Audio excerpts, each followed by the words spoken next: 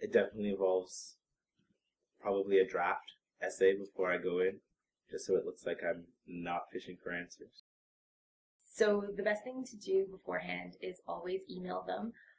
Make your subject line really clear. Detail the course code that you're in and what you're coming about. So for example, ENG 271 midterm essay. And then in that email, just detail what you want to come and talk to them about. So really briefly, this is my thesis statement. I'd like to come discuss it with you, and that way they're prepared to talk to you as well. If you have more than a thesis statement, and if you have some resources to follow with it, it'd be nice to bring some points for the conference or for the meeting. But there are times too where you kind of just want to chat about what's going on in class, and for those kinds of things, if you're walking by in the department, just feel free to stop in if they're willing to take a few minutes with you.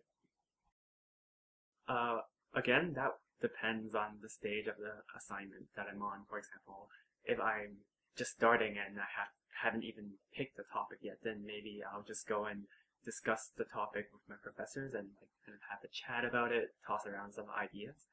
On the other hand, if it's getting closer to the due date, for example, and I've already done a bit of research about it, then I could talk to the professor about my research, for example. And I guess that is kind of preparation for the meeting with the professor.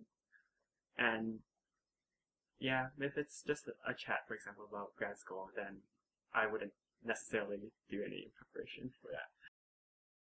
I tried not to prepare too much, just because I want it to be more natural, and I think preparation is more when you're fearful of the professor, but I've found that they're always actually very welcoming and very understanding. At the same time, I don't just walk in blindly. I feel like I do think about the professor's time and the fact that often there are lineups sometimes when I'm going, and I think about what I'm going to the office hours for, what I need clarification on or need help on, and instead of just arriving and sitting down and then starting to chat that way. It was pretty informal once I'd go, like we'd chat for a little bit and then like we'd actually start talking about what it was, so I didn't really prepare beforehand. I would definitely prepare beforehand. I would suggest if you're with a group of friends, make sure that you have the same question in mind and don't just go on a whim, because going on a whim without knowing what you're doing really, it's really confusing and embarrassing, especially if you haven't really talked to the teacher that much. So I guess I would definitely go to the office hours more right before the final,